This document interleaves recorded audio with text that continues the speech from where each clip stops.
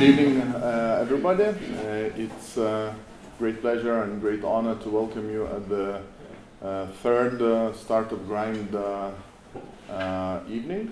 And we are very grateful for Vilnius Tech Park for hosting our events. Now, Startup Grind operates nearly 200 chapters, one of the latest being Vilnius. So we're really happy about that, that we put Lithuania and Vilnius on yet another map, yet another pin in global map. So Startup Grind is aiming to educate and inspire startup people around the world. So and they're doing so by organizing discussions just like we have one today. So it's without other introductions, let me congratulate Andrius Slimas, who is co-founder and CEO of Oberlo. So let's give a nice round of applause, everybody. Hi everyone, thanks for having me. Always a pleasure to be here, and I'm very happy to share the story of Oberlo and a few more stories that were before Oberlo. So yeah, happy to be here, and we'll be happy to answer any questions you might have. Yeah, so we'll have approximately 1 hour discussion here on stage. And then you will have opportunity to ask any questions that you have. So please prepare your questions. There's going to be a stage for that just in 1 hour. So Andrius, now Oberlo is how to say abandoning the stealth mode, and we start hearing things about Oberlo and its success, but it took you quite a few years to get up to this success. Tell us about your start. So maybe first business ventures. How did it start? How did you come up with these ideas? Sure. that you did? Okay, so it did take us around 10 years, actually 8 years to see the first success. So for basically the first 8 years, we were not, I wouldn't say we saw any kind of success. We were doing lots of things, but nothing that you would consider as a success. And I think during these first 8 years, it was, I think there were many times when we thought, it's all over, it's like we have to quit, and it's not going to happen. But I don't know, I could probably start, very briefly about my history, about my the first encounters with business. So my father was like a traditional businessman, so he was going to Garūnai, buying stuff cheaper and selling for for a higher price. So that was the very basic understanding of the business. And at that time, no one were really talking about like giving any value or thinking about creating the value. So my first encounter with business was, that business is sort of buying low and selling high. So I was doing this with him in the very beginning. So I would go to Kaunas meat market. And I was very young, like 10 years or 12 years, and I was selling calculators for the butchers, if that's the name, butchers. Yes, butcher. Yeah, because they were like always in a rush, and they were breaking those calculators like every week, so I could make like 100 litas every week. So that was my first start of earning money through selling stuff. And I don't know, for some reason I was always thinking that like, I'm going to be a businessman, and like I'm never going to be, working anywhere. And again, the businessman that I've imagined at that time was selling, something that you bought for a low price, and never about the creating value or what the startups actually do. Yeah, so I came to Vilnius to study. I studied business management in Vilnius Gediminas Technical University, and I didn't like the studies so much that I started doing business the first year. So my first business was e-commerce business, and I was selling books. So the things that they wrote about me on the description of the start of this event, that I was using trolley bus to deliver books. So I had this argument with my wife, and she said that no, like you were not doing this because you had a car, but I had a car and I sold it to buy things for my e-commerce business. So I didn't have a car, and I did take I did deliver the first items in the first e-commerce business that I had in the trolley buses. I was taking, I couldn't afford delivering with a car. So it was 2005. What was that? Did you have some e-shop running live? Yeah, so that was the times when we had, I think, like 2 stores in Lithuania, and I was fascinated with the e-commerce business, and so I was eager to start it. But you didn't have like online payments, so you just like send by email the instruction how to do the bank transfer. So that's how it worked, and then you didn't have like a very convenient way of delivering the item. So that's why I was using trolley buses or buses for public transportation. Yeah, so that's how it all started. I didn't make any money, and the things that were, it was the second-hand bookstore. So it was the first second-hand bookstore in Lithuania. So we were, or I was, selling the books that I owned, and it was my first encounter with e-commerce. So interesting story is that I didn't have money to. Are we losing the sound somehow? No. I think it's okay. Yeah. So I didn't have money to like go to the agency and ask them to do an e-commerce store, and there were not like online solutions for e-commerce. So I couldn't like go and open an account with Shopify or something like this. So I had to go to an agency and pay them money, but I didn't have money, so I learned how to write code and how to program. Now we're losing, right? So I learned how to do. I learned how to write code, and I started programming. And then, a friend of mine asked me to do a website for him, so I did the website. And then the other guy asked me to do a website, and I did the second website. And I somehow moved from this e-commerce, which wasn't working, and I moved to like software or website development business. And at that time, we started a small web agency that I worked for 6 months, for 6 years with that. So you started the agency in what year? Ooh, I think it was 2006, 2007, around that time. Yes, but in that period, I was working with this web agency because it was generating us money. But I was always obsessed with the e-commerce, so I did the second-hand bookstore first, and it didn't fly. So I then found suppliers in China, and it was again like 2006, 2007. And then I think that was the time that I sold my car, and then I bought a lot of ties from China, which took, I had 1,000 ties in my storage. Still? Yeah, still. So because I sold, I think, 2 or 3. So it wasn't like the best start, but I enjoyed the process. So yeah, so I sold the car, borrowed money. I got one co-founder involved because I needed a lot of money.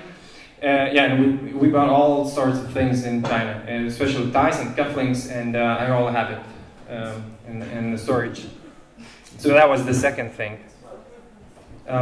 Yeah, then, so at all times the web agency was running. So it was the third e-commerce business with my brother. He came to Vilnius, and then we started an e-commerce business for sort of interior design stuff. So I don't recall a single order there, maybe one. And for some reason, like I was so keen on doing this, and it never stopped. like I always see the same result, but I still get excited doing like yet another venture, e-commerce business, because I don't know, I just like the process of building everything.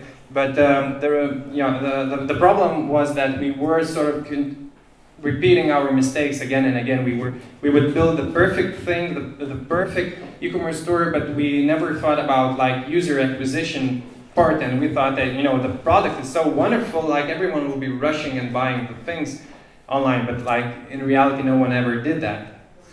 So it was e-commerce. Then I remembered, like, I had this wonderful, you know, second-hand bookstore. Let's have like a new bookstore. So we opened the fourth e-commerce platform, which was bookstore.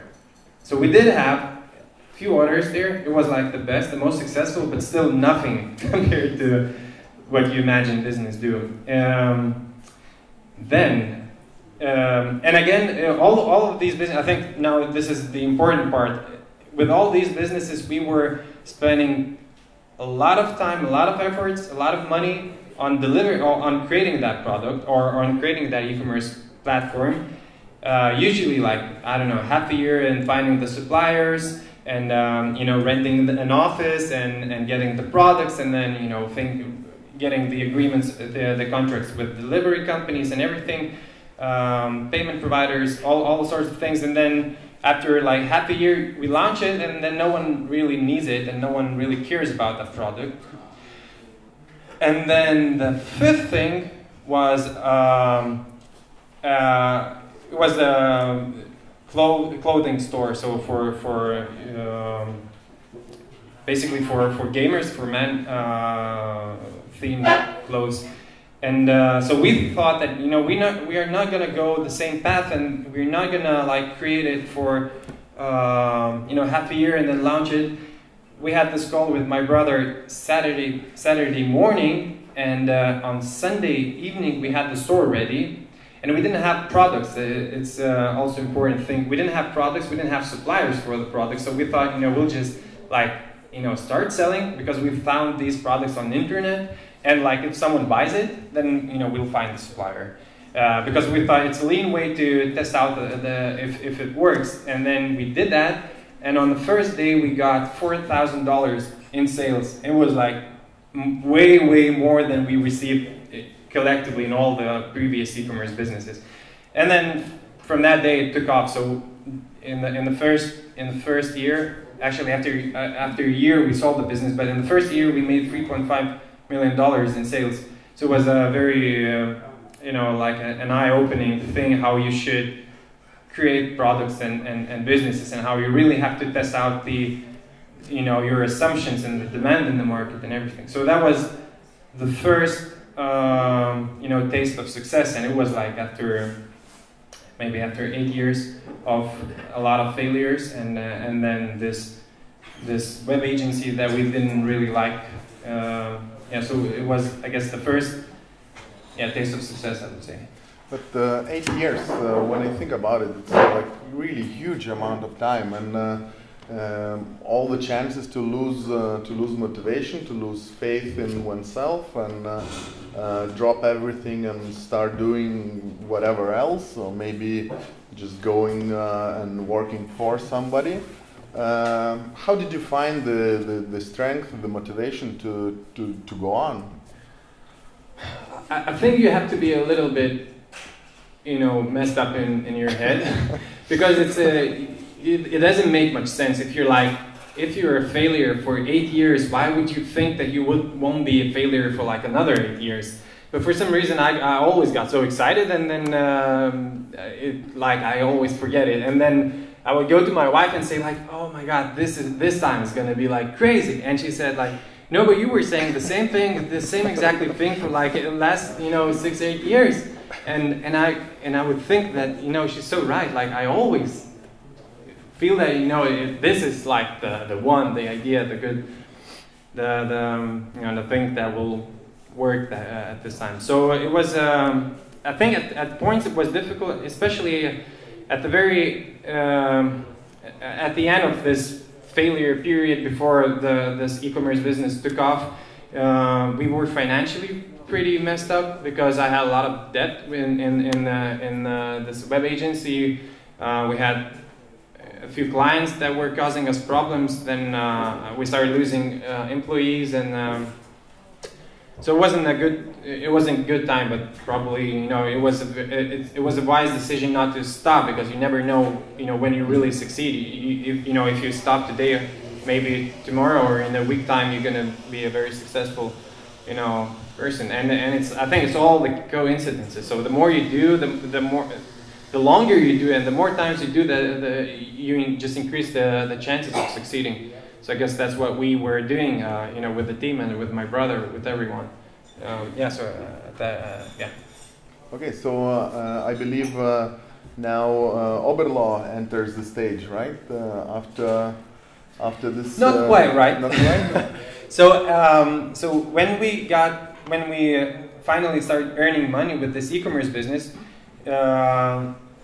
we thought that, okay, so we have to close this web agency. We finally can afford that, because before that we couldn't just stop working with the clients, because we still had to pay salaries, so we couldn't stop. By that time we had enough money to say that, okay, so that these clients that we have, they are the last ones.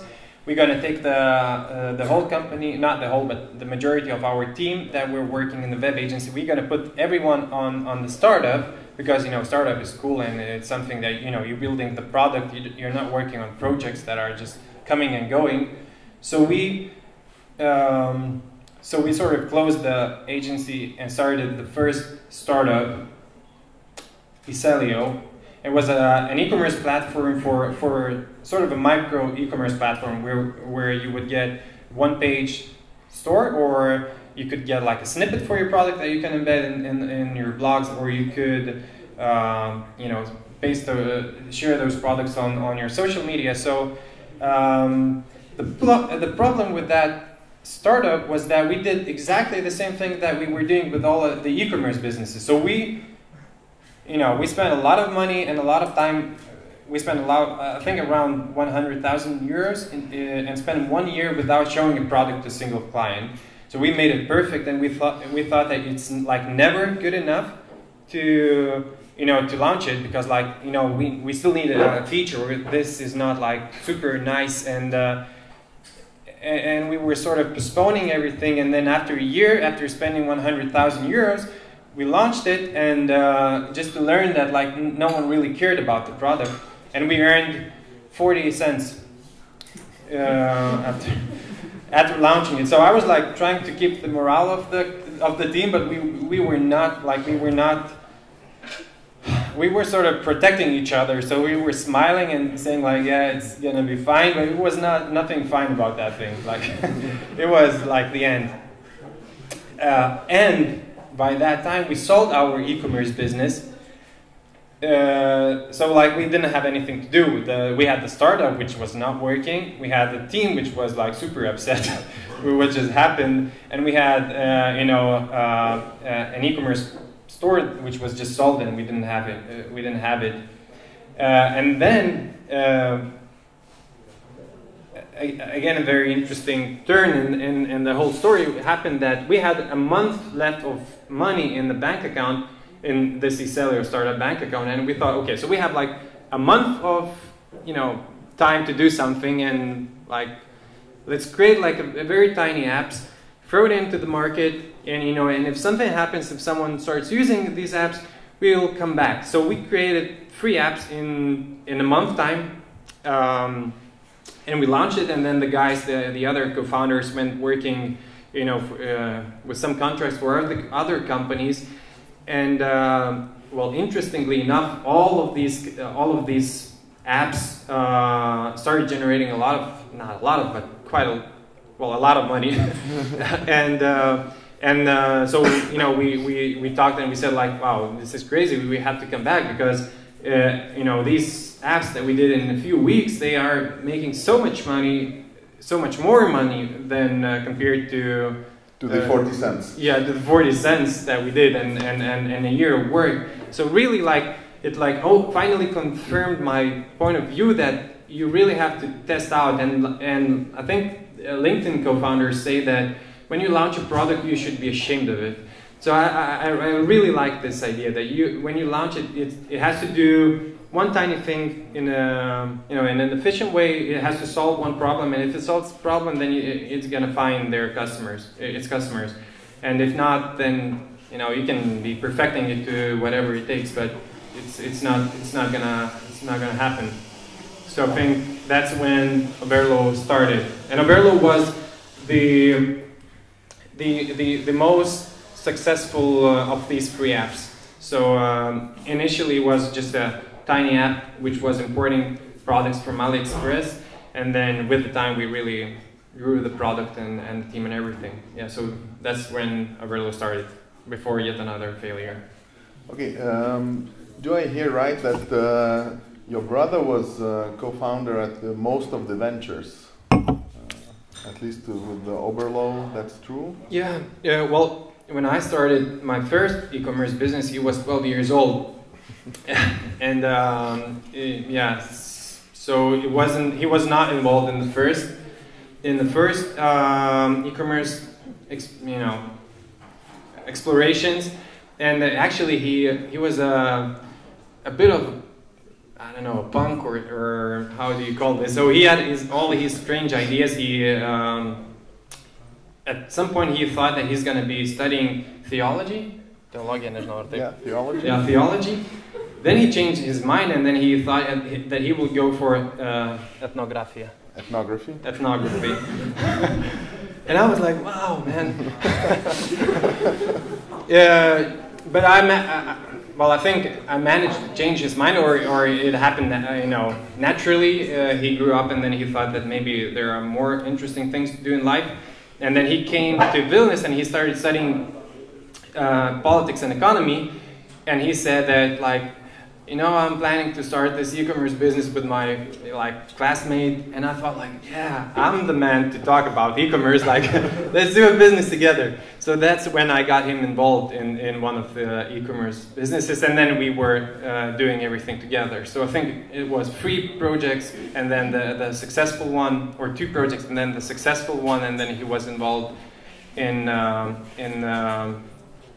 failed startup, and now he's our chief marketing officer at Oberlo. And we also had a marketing agency with him. So it was.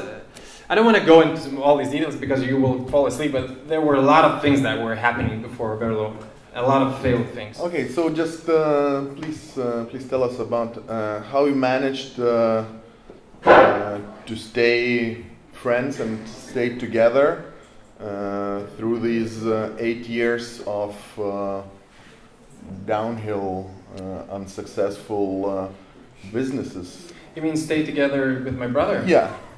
Okay. I mean, because I see how in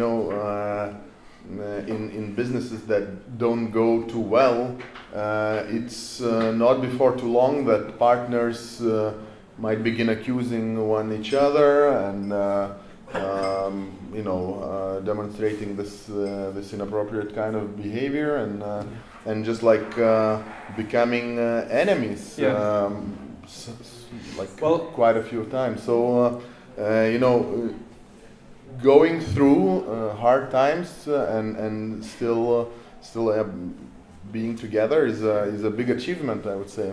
Yeah, well, I'm also wondering how we managed to stay with everyone, with the team, because with the Oberlo co-founders, we've been working for 5 to 8 years together. So we were from the very beginning, from the first web agency that we started. So we were working with them, and then with my brother, and then of course the family, wife. It's not always easy when you're always when you're sort of hitting the downfall in your career. So it's I think it was tough, but I would say that you start having all these problems when you probably are successful, and then the ego starts playing in other things. If you don't have a thing to be arguing about, if you're not talking about money or prestige or anything like that, then I don't think that there's enough space for these arguments to appear. So we always very like full-heartedly believed in the ideas that we were doing, and then once they failed, we were all upset that that happened, and we couldn't do anything. So we were sort of supporting each other through the way, and I think it was very, very important, that I had my brother to go through all these difficult times, and the rest of the founders and the rest of the team. So I'm pretty surprised that the team didn't leave us or didn't go somewhere else. Some of them did, but the core of the team still stayed, and I think that was important because they sort of we all stick together during the hard times, and now I think we are pretty happy to be working together. Okay, so here we arrive at the Oberlo. Yeah, so please tell us a couple of words about what is it. So what's this magic service that attracted such attraction? Yeah, so it is really a magical thing. It makes the e-commerce possible. So if you are an e-commerce owner, you go to Oberlo. It's a marketplace, and you have a catalog of products, and then you can choose whatever product you want to sell from tens of thousands of hundreds of thousands of products, and you can start selling these products without having it or without having a need to buy these products in advance. So you sort of say, okay, today I'm going to be selling these tables, and if they're not, if they don't sell, then you can switch to chairs, or you can switch to, I don't know, iPhone cases or whatever you want. So that means that you don't have to pay any money in advance. You don't worry about, renting a warehouse, getting employees, because all the shipments are done by your supplier. So you don't have to worry about anything. It's sort of like downloading an iPhone app. That's all it takes. So it's a very revolutionary way of doing e-commerce, because if you think about 10 years ago, you couldn't go online and open a store. You would have to hire programmers or do some sort of development, find hosting services and everything. So it would take you money and take you time. Now it doesn't take you money and take you time. It takes you 20 minutes to open Shopify or a BigCommerce account, and that's it. 10 years ago, it was more difficult with marketing, because you would go more traditional ways. The digital marketing was sort of just emerging, and now you can within 20 or 30 minutes start your small ad campaigns pretty conveniently with a small budget. Start experimenting, and you can attract the traffic to your e-commerce business. So we sort of have where to sell the things, and you have some traffic. But the problem is that you don't have what to sell. You don't have products, and if you want to have products, the traditional way is that you have to go and buy these products and wait for the shipment, and then you store these products. And if it fails, then you have 1,000 ties in your warehouse, in your garage or storage. So it doesn't work. It's the last part in e-commerce that is not optimal, and that cannot that holds you from opening an e-commerce store in minutes. Now, when we appeared in the market, and we were sort of one of the first solutions for that, anyone could have a running e-commerce store in a day, or in an hour, or in 2 hours. And if it doesn't work, then you can have another e-commerce store in another hour. And if you don't sell anything, you don't lose anything, and you get free trials for Shopify, for Oberlo. You don't have to pay for products, so it's a very, very convenient way for entrepreneurs to start their online business. On the other hand, we have suppliers. So let's imagine small manufacturers, boutique manufacturers here in let's say in Lithuania. So they know how to produce the product, but they don't know how to sell the product. So they can put that product on our marketplace, and that product instantly becomes available for tens of thousands of e-commerce stores all around the world. So that means that you're basically connecting people who know how to produce products with people who know how to sell products, and they don't have to care about the other part. I don't have to care about products. You don't have to care about distribution. So we created the solution, and from the very beginning, it really solved the fundamental problem in e-commerce which was holding the whole e-commerce progress from the very beginning. And the traction that we had, it really showed that the market needed it, and now we see the competitors, and we see a lot of people talking. We have articles in Forbes and other publications. We have a lot of interest from around the media, and we have interest from we are partnering with Shopify, and we have with them coming visit us. It's a $4 billion company, and their vice president is coming here to Lithuania in a month. So it's a huge traction which we couldn't anticipate. We did know that it solves a problem, but we couldn't imagine how big that problem was, and how well the solution got adopted. So so that's in a nutshell what Oberlo does. Okay, so just once again, how did you come up with this idea? That was one of the 3 apps that you made in for this remaining month for the agency. Yeah. That's what we did with the original founding team of Iselio, because we had a month of cash in the bank account. So we had these 3 ideas. We used these 3 ideas in the previous e-commerce business, the business that we sold. So all these 3 apps were sort of scripts that did the same thing, the same automation for ourselves.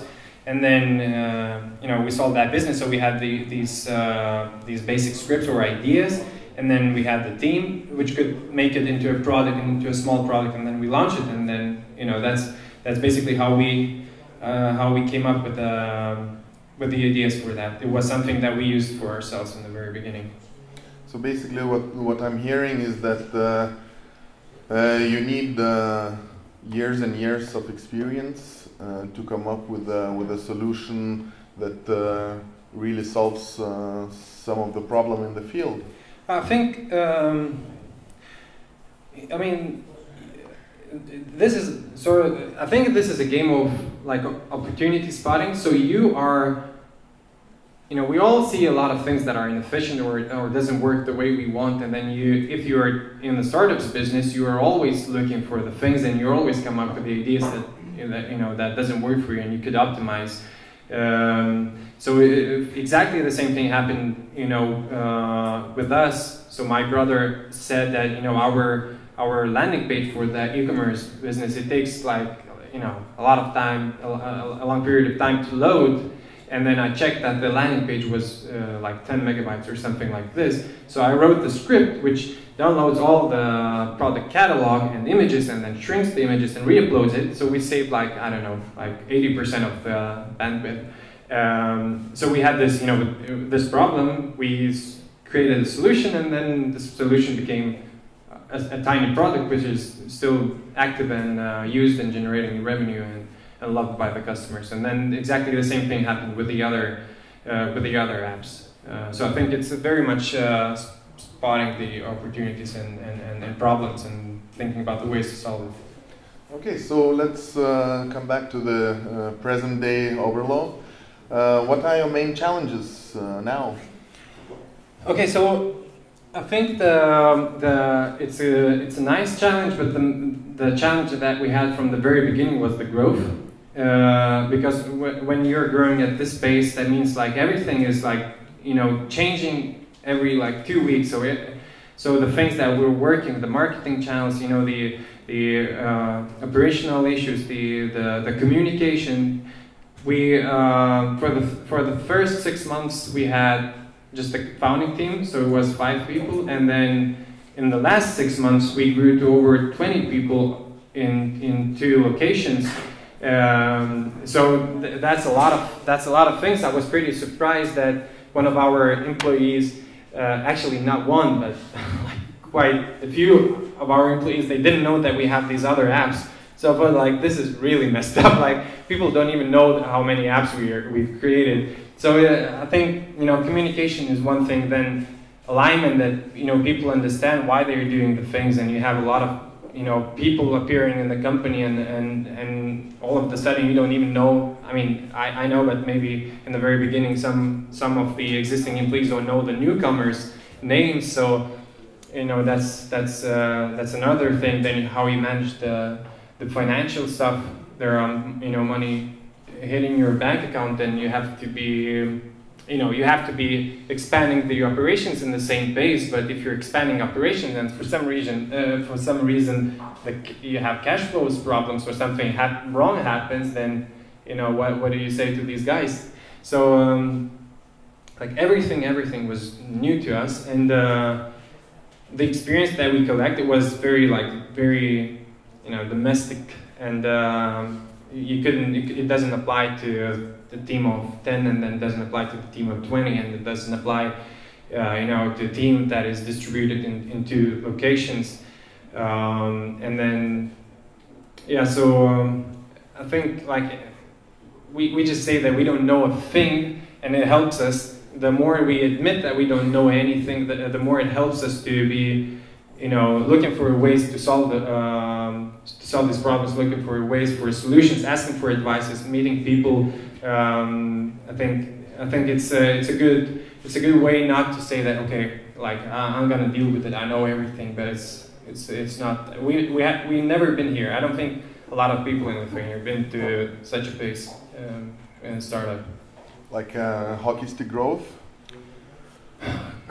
It's not. What do you mean about perfect? It's not a perfect hockey stick growth, but it's like yeah, it's sort of 45 degrees growth, maybe a bit steeper. Yeah, but it is. It's pretty intensive. I mean, the user base is growing, the revenues are growing pretty fast, over 40% in the last 2 months monthly. So, you know, like we did, yeah, well, 40%, that's still a lot. And yeah, so it is, I think everything is sort of going, it's not hockey stick, but it's, I would say 45 degrees everything. The team size, the revenues, the user base, everything. So this growth basically challenges you on people issues, yeah. Mainly. Is that what I hear? Yeah, this is very much an issue, because you have to be, you know, you have to be growing at that pace. So that means that, you know, hiring takes a lot of your time. And the most important thing is that you have to be growing wisely. So you don't need to just like hire. You can't just hire people, just random people. You have to think about building the culture. And at some point we realized that, like, wow, I mean, we have all sorts of people working here and all sorts of approaches, and we realized that, you know, we don't have like the Oberlo approach. So we started working on the team culture and became pretty strict about it. So it's unfortunate, but we already had a few guys leaving the company because, you know, because their approach to the thing and our approach to the thing was a bit different. And so yeah, very much. I think like the majority of the problems is these operational problems that we didn't know. We can't manage the people. We can't align them. We can't give them the reason. We can't share the responsibilities. We are not sure about the compensation, about when to hire. We are always lacking with the resources, and it's like the complete mess. And I was so frustrated that I thought, like, crap, we have to stop. We shouldn't like continue and do anything. We have to stop until we fix it, because we're gonna like run into a wall. And then we have one guy, a friend of our team, Carlos. He was chief product officer at Skyscanner, and he came to Vilnius, and he said, like, are you kidding? Like, every company in every stage has the same mess, and it's not gonna go away, and you have to, like, you know, tolerate some chaos here, and then you just have to focus on the good things. So don't worry, like, it's gonna go worse. and it does, like, it just gets worse. But I think you have to tolerate a little bit of this chaos. Yeah, I think my experience is exactly the same. That as the business increases, the chaos increases, and your job as a CEO is structuring the chaos and providing new ways for the company to grow, bringing up new people, and structuring their way of work in the company. Yeah. But tell me, when hiring people, how much importance do you attribute to the attitude versus to the competence? Well, I think both of these are like a must, so you can't, give away one of it. You must have both of these. So in the beginning, we were sort of forgetting about the culture or the values that we want to bring in, and so we were only hiring for talent, and we had like super great people, but they were not like the best fit. I don't want to say that they were not correct for the company, just we had different understandings of the company. So we had this problem. Now I think that I'm leaning towards a wrong direction again, because I had just a few days a job interview with one girl, and I started with our values, and I went for like half an hour on how we do things, and like if you don't do the things, that means that you're not fit to this company, and that like you will be fired. And she was like sitting like that, and I was emphasizing the way that we have to be learning, and it's like we support any kind of like self-improvement that you might have, and we expect that you spend your time and your efforts on improving, and we're gonna like financially support you. So I said that you have to be like reading books, and she was, but if like I skip a book in a month, I said no, it's the mindset. It's okay if you skip a book. But so we spend now a lot of efforts and a lot of focus on culture, because it's very important. And the greatest thing that we want to emphasize is the ownership. We want to. We don't want to put in the control mechanisms. We don't want to say how to do the things. We just want to hire and have smart people that don't need any supervision. And we just want to say that, okay, guys, we're a bunch of people interested in the same thing, and we are creating one of the probably more successful startups in Lithuania. And I'm not going to tell you what to do, because if I would know what to do, I wouldn't hire you. So I'm hiring you to do the thing. And so all of our people, they have all control over their like work day on vacation schedule. We don't worry when they go to on holidays. We don't put any budget. So if they think that they have to spend 1,000 euros for self-education, it's their call, because it's team money, and we expect them to that they behave reasonably with the money. And so no one ever has to come to me and say that, can I go for vacation? Can I go to this conference? Or can I buy this app? Or, how much should I spend on marketing? So we talk together, but it's never, we always expect everyone to take the reasonable decision that is, in the best interest of our company. And I believe that we now are really going towards that direction, and I believe that the team really is probably made of these smart people who are, you don't have to put any control mechanisms over. Yeah, that really sounds like a really empowering culture, like empowering all the employees. So that's a really cool feature, I would say, and I hope you will manage to, as the team grows, you'll manage to hire the proper members for the team and manage the culture as it is now. But maybe now let's go to the final stage of our discussion, and before we go to the Q&A session, and people, I believe, are already ready with tons of questions for you. I still have some about the trends that you see. So you've been working in e-commerce for 10 years, 10-ish. So what's your take on how the field will develop in a year, in maybe 3 years, 5 years? What can you see? Yeah, I think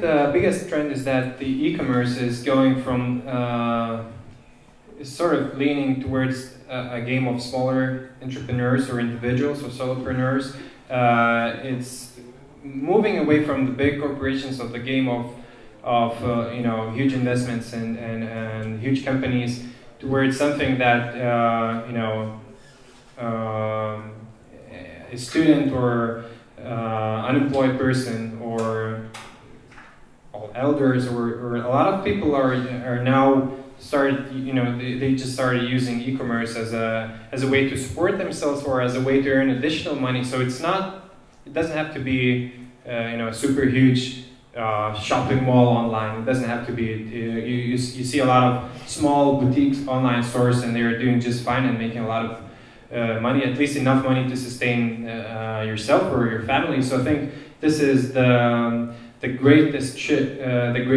And I think, you know, the technology really enables the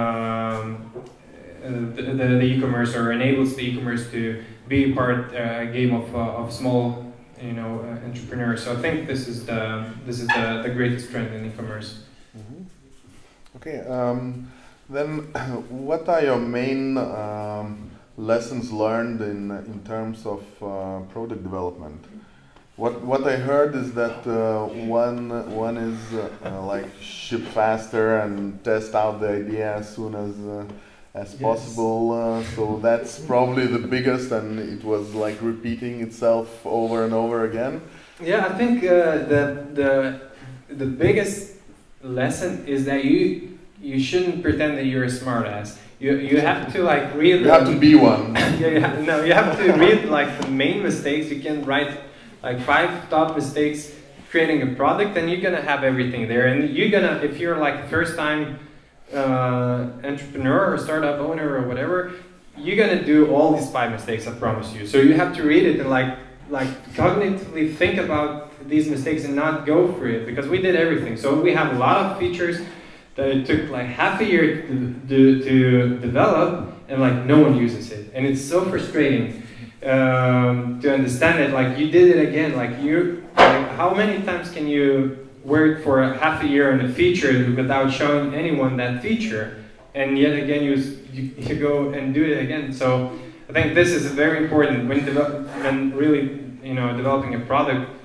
Show it very crappy versions of the feature to like a small bunch of your user base. It works. They tell the things and they pull out what they want.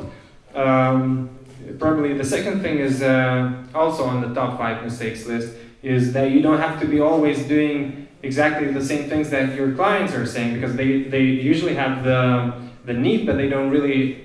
They don't say the need. They always give you a solution, and sometimes this solution is not the best way to approach the problem. So I think always thinking about, you know, what are the actual needs of the customers and what will be their needs in whatever 2 years time, because sometimes they don't know about it. So yeah, I think in terms of product development, these are 2 things. Maybe the last thing about the over engineering, but I guess it's the same, testing out the idea. So you don't have to spend a year developing something and making it perfect. Just you do it minimal, lovable product, and then you ship it, and then see if you start building on it or not. Do you think it's possible to learn from others' experience?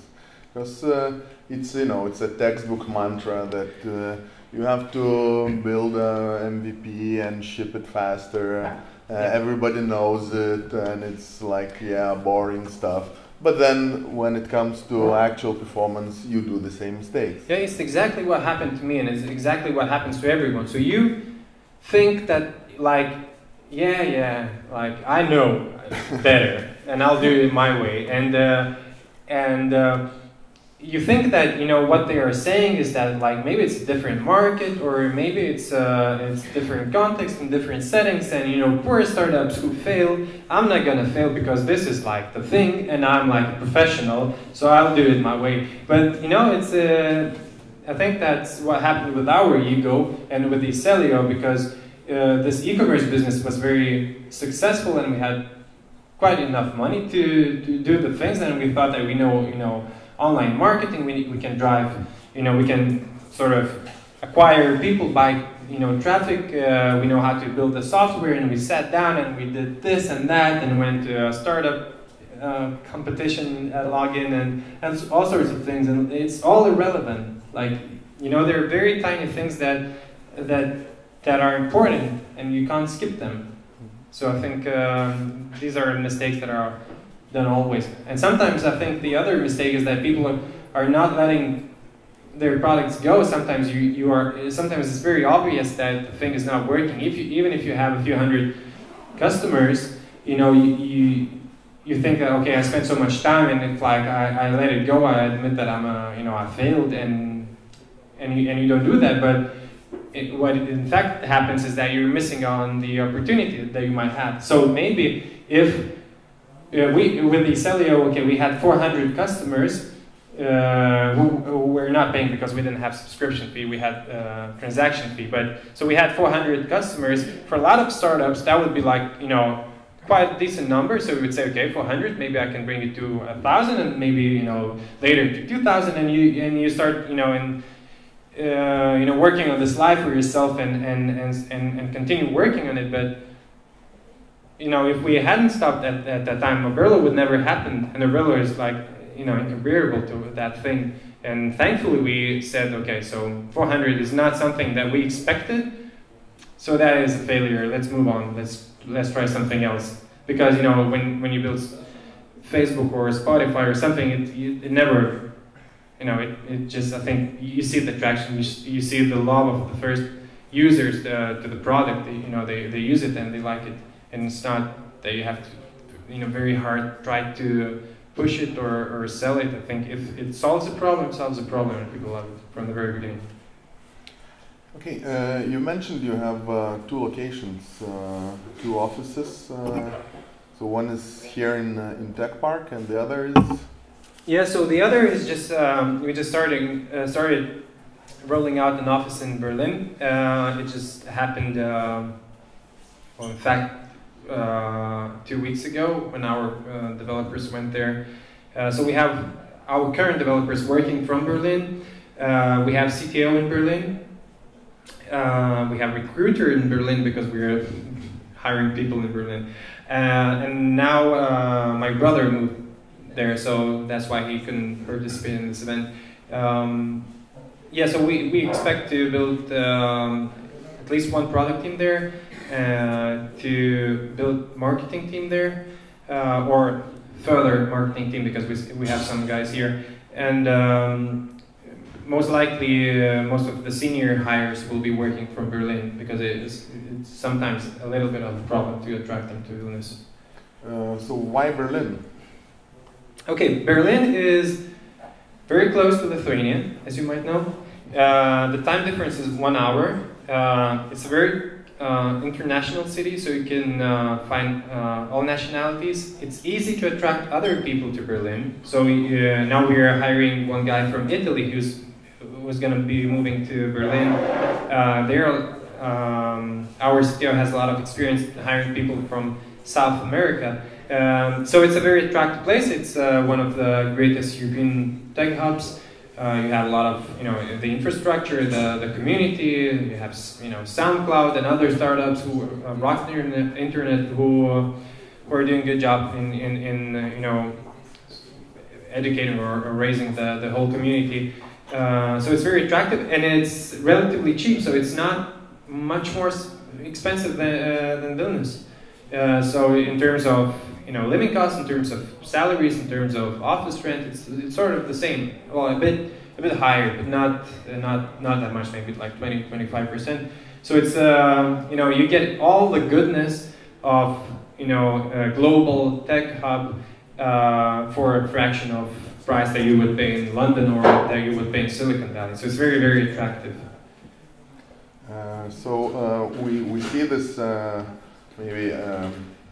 Second company, at least second company that's moving there. It's Vinted, that are opening their office there as well. So the main competence that is missing here in Lithuania that exists in Berlin, or I think the thing is, with Vilnius is that we have a lot of good quality people, and I think across the domain. So we have a lot of good developers and a lot of decent marketing guys. You know, the English language of Lithuanians are pretty good. So I think the customer success teams are fine here.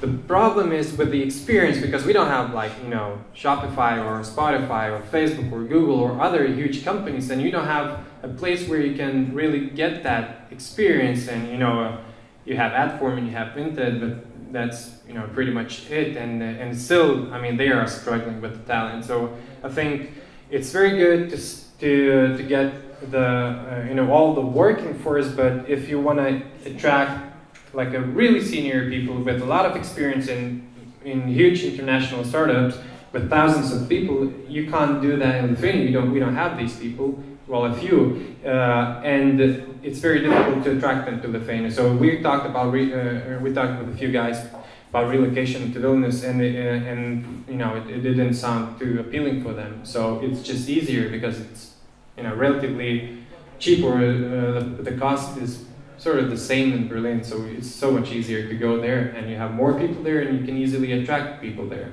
So that's why.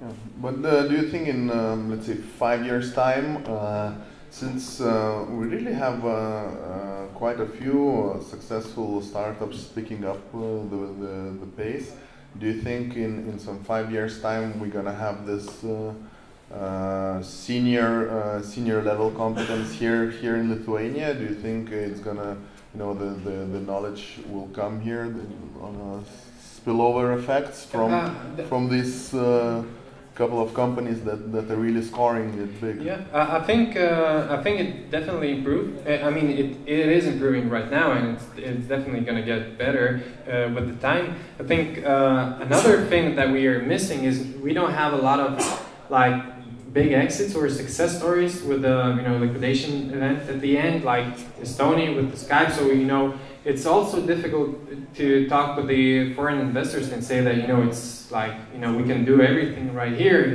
They are still considering, you know, Eastern Europe as something that maybe they don't know that much about the system, about the community, about the legal system, and they don't feel that comfortable moving in here. So I think that the talent will definitely, you know, improve, and I think that the overall image of Vilnius will reach other people, because I think, well, we had the CTO coming to Vilnius, and he was pretty amazed how Vilnius looked, and he said, like, wow, this looks like Berlin. It's like, you know, like a normal city.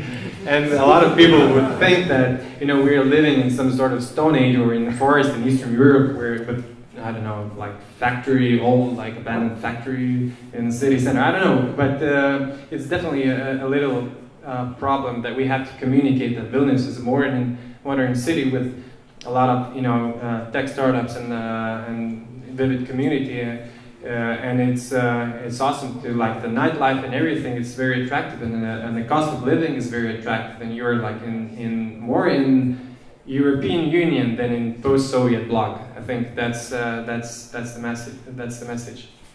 Okay, so I think let's take this as a suggestion to promote Vilnius and Lithuania among our international friends, so that it's going to be easier to attract talent to Lithuania. And I would like to end our discussion here and open the stage and open the mic for your questions. So if you have a question, please raise your hand. We'll hand a microphone for you, and you may ask. My question is, during these 8 or 10 years of hustle and ups and downs, there must be some, let's say, motivation who kept the fire burning inside. So my question is, was it, let's say, 100% inside motivation, or you have some external motivation like books, stories, or people? So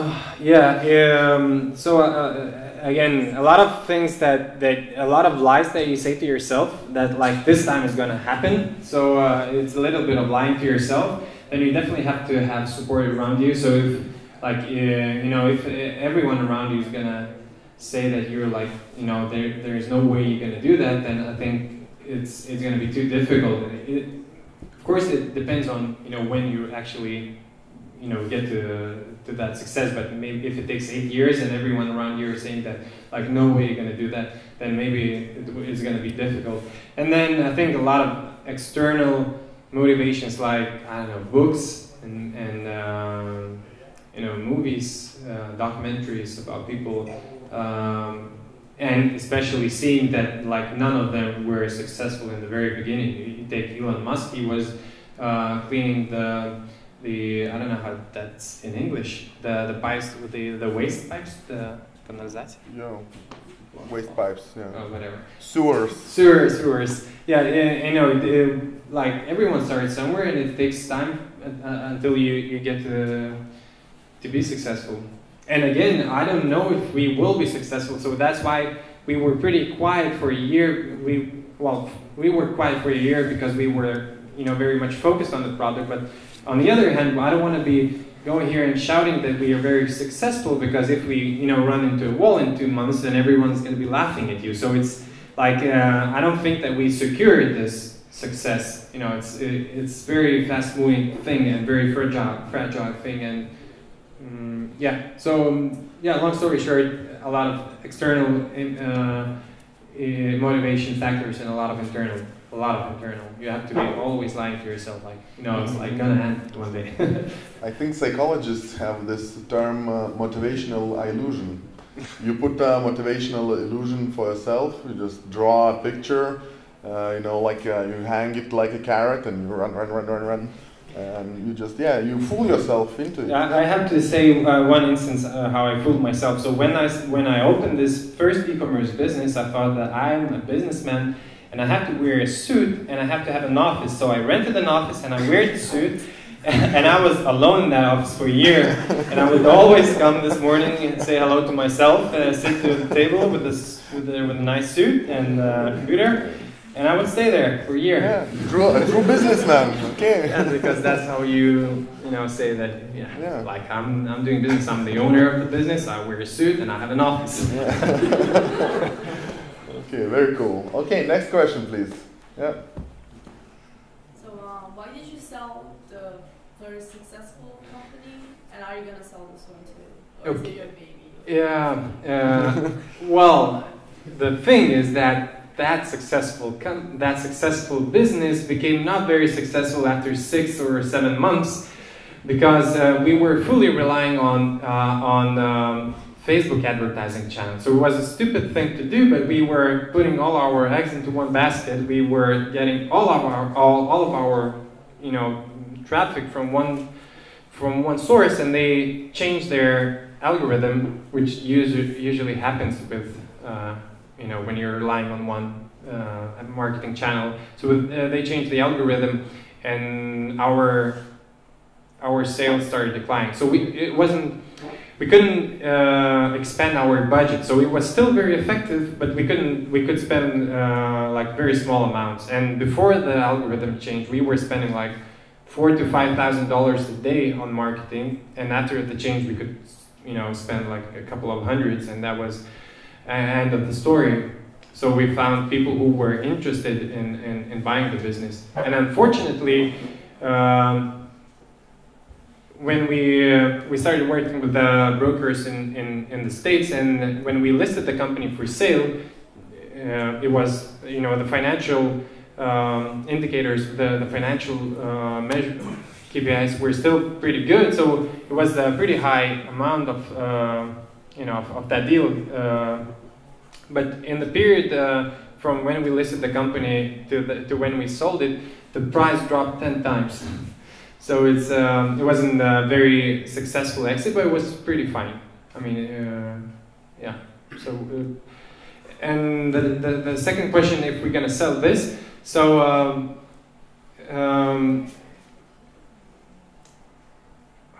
this is a very difficult question.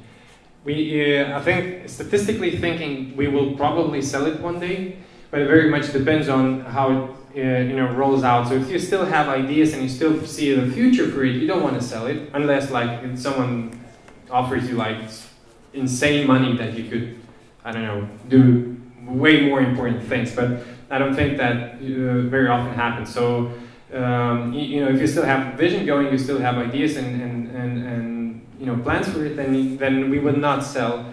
But again, that very much depends. If someone would come today and say like, we're gonna buy you, then we wouldn't sell. But I don't know what's gonna happen after 5 years, so it's difficult to say right now. Is the other company doing well now? Which one? The first one I just The one you sold. Yeah, it's still rolling. They're still generating. I don't think they are making that much, but they are still alive. And they are partly our clients right now. And a lot of our competitors became our clients right now. Yeah.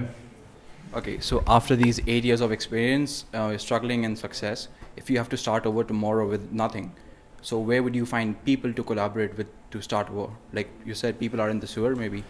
So yeah, it's a good question, and it's a very important question. So I think when you start a business, you usually think, okay, so like I'm gonna, you know, I need to have money to hire people and like an office and something. But if you have a good idea and if you find the right people, they are usually fine, you know, doing the first steps, the first MVPs, the first, you know, versions of the product for free or you know, out of the idea. So important thing is that you offer and you give away a lot of equity in the very beginning for the other co-founders.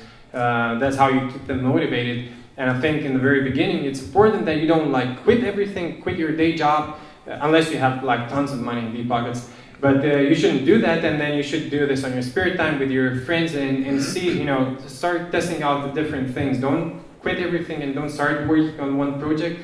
You know, do a lot of small things, test, and if you see the traction, then you will know. I mean, you're just gonna know when it happens. You're gonna see the people asking for more you know, features. They will start talking. They will be, you know, bombarding you with the emails, and that's when the things happens. And you can, you know, perfectly well do this without having an office and without hiring anything and doing on this, you know, on a free time. So I think it's a very lean way to go. And you know, as a matter of fact, this is becoming more and more popular because in the old days when you had an idea, you could go to the investor and show the idea, and sometimes they would fund you. Now, after you know, a few difficult years, people say that, okay, so if you have something that cool, that means show me that you can attract people, show me that you can attract customers, and show me that you can generate a little bit of revenues. And if you have a, you know, a little thing working, then I'm going to give you money, and then you can take that thing and like, you know, multiply its success and go broader. So I really think that in the very beginning, forget about funding, forget about investments, forget about you know, startup pitch offs and all these events. You don't have to. It doesn't matter. Like, you don't have to surprise your, you know, your peers in startups. You have to surprise your customers. So just like really think about the unique problem that exists. Find people who would be interested. Do this on free time. Test the market, and I think this is the way to go. And we were talking with the co-founders that if we fail again, this is exactly what we're gonna do. We're gonna have the team, and we will put the team to create, let's say, 5 or 7 small products that solve some specific problem, and then we're gonna launch it. And if one of these products, you know, gets some significant traction, then we're gonna work on that. And I think this is really a lean and smart way to approach the startups. Hi, my name is Umar. Can you share with us like how you can acquire more customers? Which marketing channels you use most, like most famous, or can you suggest us, like we have a newly company in Vilnius. Basically, we have a company in the UK 16 years ago. So we open a new branch in Vilnius also. It's related to networking and IT business. Yeah. So we are authorized partner of Cisco and Juniper. So your marketing channels, or can you suggest something? Yeah, so now we are all over the place with the marketing channels. We are in this experimentation phase where we want to know exactly what we can achieve in not every single, but most of the popular marketing channels. So we do the basic stuff. So, you know, content marketing, SEO, direct advertising, AdWords, affiliate networks, partnerships, everything that you can imagine, and then you just, you know, inject small amount of money into every channel and see, if it plays out and if you can start working. So that's a very basic approach. The second approach that our guys are doing, they are looking for different ways or more creative ways to attract. So, creating a lot of free content and ebooks, and then, a lot of online courses and webinars, and then more interesting partnerships. I'm not sure if I can give you all our tricks, but we have a few. But it's really, the first step is do the basics. So I think you have to think about if it applies to the SEO and the content, and then some direct advertising. But then you have to think, okay, first of all, who are my customers? Where do they usually gather, and what interesting, attractive ways to approach that. So if that wouldn't be on live, I would tell you a few of the stories. I will tell you afterwards, but I don't want to say this to everyone. Okay, do you have any more questions? So for now you're doing this platform for Shopify, yes? And what about the other channels? Yeah. So in the very beginning it was created for Shopify. So now we are working on other e-commerce platforms, but we felt in love with Shopify, with their team, with their community, with the app developers, with their support. So we really like them, and it just feels so counterintuitive to move away from someone that you so much love. So we are thinking about this, but we don't want to run. We have a good relation. We trust these guys. They trust us. We solve their problem. They solve our problem, and we have created landing pages on Shopify with them. We have marketing campaigns running together with them. We are talking about integrations with them. So there are no real need to go to other platforms. So probably as a test we're gonna do that, but we are super happy with Shopify. And in fact, that's another thing maybe to your question, is that you can always tap into an existing marketing platform or channel or something or medium that generates you a lot of traffic. So what happened for us is that we put our app to the Shopify App Store, and it was one of a kind at that time, and we got a lot of initial customers from that. And the same thing happens, for Apple Store and for other stores. So if you can find some place where you can already use the potential, that's a good way to start. And for a lot of startups, new people who want to do some product, I would definitely recommend to check out Shopify App Store. They have a very active community. They are paying out, I think, $15 or something million to App Store developers every month. So I think a lot of things happening there. Hi, I have a question about the very first steps of testing your new product. You mentioned that you try the very crappy version of the first version of your product. So could you please specify the exact level of crappiness of that product? So I think you have to answer what is the thing that it has to do. It has to solve. So for our taking our example, it was people, because people didn't want to buy the products, they were sort of going to AliExpress and manually copying the things and putting in copying the information of the product and putting that information to their store. And it was a manual thing, that's kind of overcame the problem of product sourcing and having to buy the things in advance. So they were doing this manual thing, and then we created a script which simply scraped the AliExpress page and imported that. So it was the thing that any developer could do in 2 hours. It's a super easy thing to do. So the initial app was basically one thing. So I don't think I think we had login and money collection, and we had, so it's not working at all, or is it? So okay, so we had this basic function, we had login form, and I don't think we had much of other stuff. And then people started using it because it was the thing that solved the problem. And then they said, look, but if I import the product, I would like to know when the price changes or the stock changes. So we put that on, and then you have like something that syncs. Then they said, okay, but then I sell the product. I wanna place that product on AliExpress, so I don't have to like manually do this. So we put on that, and then they said, like, I'm getting so many orders every day that I can't do it alone, so I need users. So we created like user accounts, and then they said, okay, but like if I'm getting 400 orders per day, then I need to know how many of these orders were like actually shipped. So we created like a shipments tracking system, and it grows organically. So instead of your like imagination that you're going to change the world and create this visionary product and do this everything, all these small things, you basically create the core solution to the problem, and then you build on top of it. So even if you think Gmail was an email platform, it did one thing right, send the emails, and give you limited space. That's all you needed. And then they took 10 years to build a lot of services on top of that. But in the very beginning, it was one thing, and it's still one thing. You go there for emails. So I think extract what is the core proposition, what you do, and then you think, and then you listen. If people like, then they're gonna tell you what they want.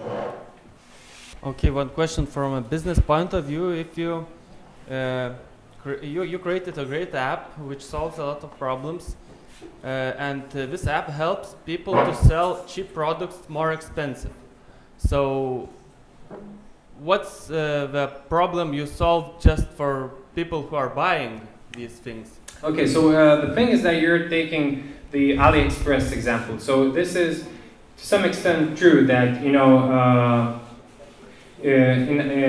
AliExpress is a place where the end user can go and buy the product. The problem with AliExpress is that you can't imagine how many fraud schemes there are, how many times you're not getting a product. And I think they did the investigation some time ago where they said that around 50% of the products that are going through AliExpress are counterfeit or poor quality products.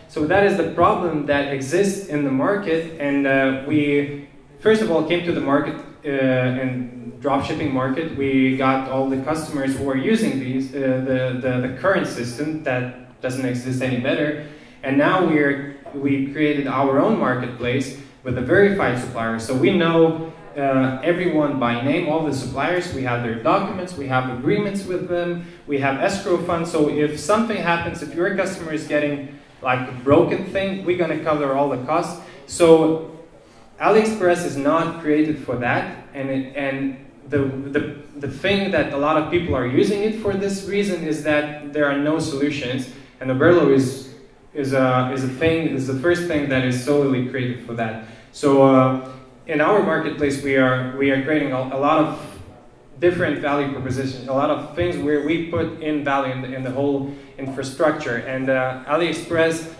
for the marketplace, I have to tell very briefly that in the marketplace you always have this problem where you can't have buyers in your marketplace if you don't have sellers, and if you don't have sellers, then you can't attract buyers. So you have this vacuum of supply and demand, and you can't solve it. So the way we solved it was we plugged the sub-market, AliExpress, in the very beginning, and all of a sudden we have, through one channel, we had all these products in China. So we couldn't offer escrow funds and guarantees and everything, but we had the full catalog, and with that catalog and automation tools, we managed to attract over 10,000 retailers. And now that we have 10,000 retailers, we can think, okay, so what are the real services that we can bring to this ecosystem? So that's how it moved away. So it's a good question, and yeah, we are working on the solutions that are really going to change the e-commerce and dropshipping in China, working with Chinese suppliers. Okay, so we have time for one last question. Okay, so it's a dual question, but they do not relate. One is, what was the most important lesson you learned throughout those 8 years of trial and error? If you could specify one. I would say that the greatest problem was that I was making, or we were making the same mistakes like over and over and over again. It was exactly the same from the first venture that I did to the second, and I couldn't it was difficult for me to, to hold my excitement when I got this new idea, and I always, and like the smart part of me started saying like, but maybe, you have to find like a plan how you're gonna get the customers, but the naive part of me says like, wow, I just like want to work on this idea. So I did that like so many times in a row, and always exactly the same. You build a perfect product, and like nothing happens when you launch it. So I think this is like the greatest thing. If you did a mistake, like you're pretty stupid if you do the same mistake, or not, let alone if you do it like 6 or 7 times exactly the same thing. And then you start like the 7th time you're still very cheerful and think like, wow, like I'm gonna go for this idea. So it's yeah. All right. And the second question: how did your wife stay with you for that long? Well, she's a very patient person, or I'm a good liar. I don't know what's the reason, but yeah, I don't know. Well, we have a child. We have 2 children, so maybe that also contributed because it wasn't that easy, just like that. Yeah, but I think it's important to have a right, person behind you when you're doing stupid things. Okay, so thanks everybody for your attention and for your time. I hope you had a good time listening to Andrius, and let's give him a nice round of applause.